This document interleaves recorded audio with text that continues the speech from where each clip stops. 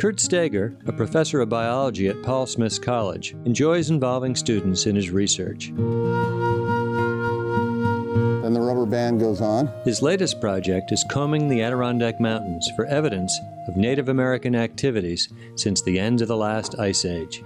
Conventional wisdom asserts that Native Americans didn't inhabit the Adirondacks, or at least not to a high degree. The soil was too rocky, the climate too cold. But conventional wisdom may be wrong. Okay, lower away.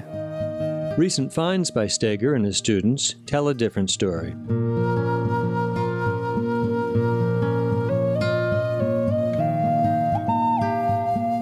Looks like you got mud. Okay, let's bring it in so the ball is right here. Yep, there you go. Ugh. Let's put it on the toolbox. There you go. All right, now the next thing is let's take those leg weights off.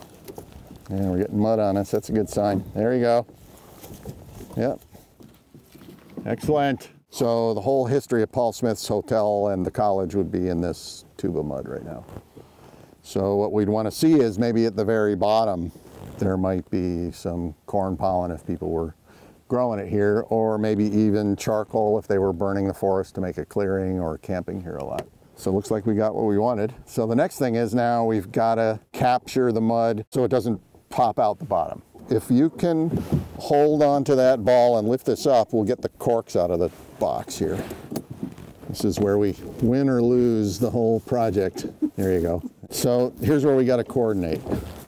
This has to go into the bottom before the mud falls out. And it'll fall out as soon as you pull that ball away from the bottom of it. We're going to go 1, 2, 3. And when I say the word 3, Tim is going to pull that ball away from the bottom towards himself, and you're going to shove that in and cork the whole thing and push it right in to the bottom of the pipe. Ready? Yeah. 1, 2, 3. There you go. Yes. Push it right in there. Water should come out the top. Perfect. So we're going to snap this off. I'll hold the pipe if you pull the core up, and it should come away from the pipe. There you go. There you go. Ta-da! First mud.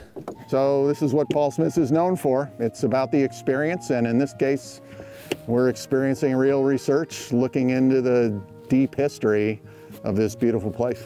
So while other students are talking nerdy, we're getting dirty. John Fadden of the Six Nations Indian Museum in nearby Onchayoda explains to visitors that 12,000 years before Columbus, people established a presence in the Adirondack Mountains, one that continues to this day. There's an old wives' tale that says that the Indians never lived here. You know, it's like they avoided this place like it was taboo for some unknown reason. And of course, I believe that's ridiculous.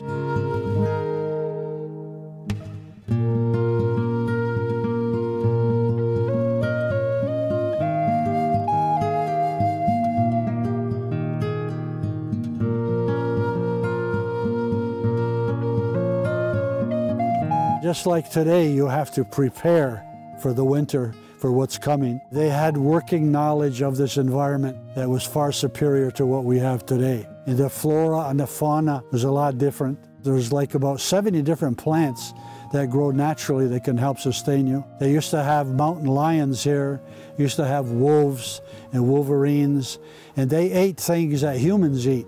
And so there was plenty of protein walking around in these woods, not to mention the fish. There's rivers nearby, they're called Salmon River, and they were called that for a reason.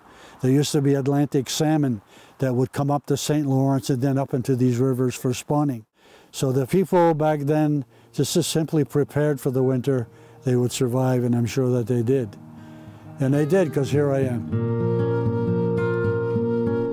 Along the drainage of the Racket River, near the village of Tupper Lake, archaeologist Tim Messner and SUNY Potsdam students have been making important finds.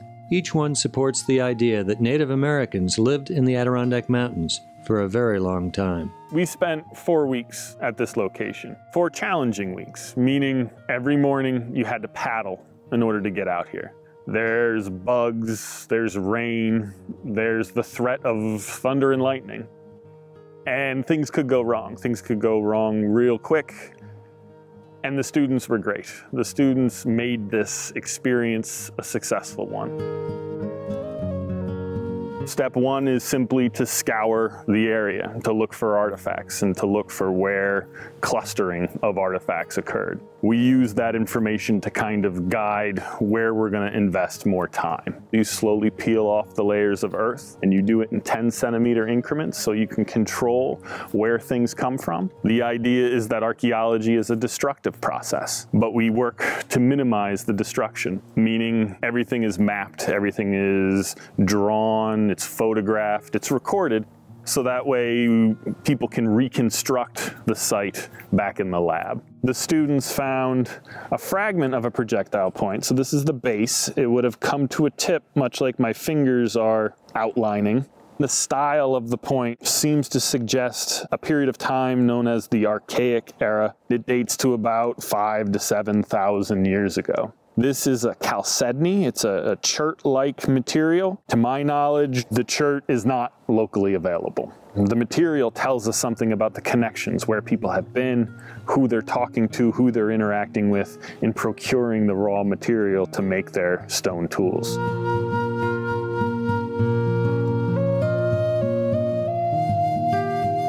The Adirondacks is part of this story, this idea that people have been coming to the mountains and utilizing the resources, the plants, the animals, but also the mountains themselves for a long, long time. And I think what the archaeology is doing is it's helping to tell this story, a story that Native peoples themselves have been telling for a long time, that yes, we've been here, yes, this land is important to us, but it's largely been ignored by most.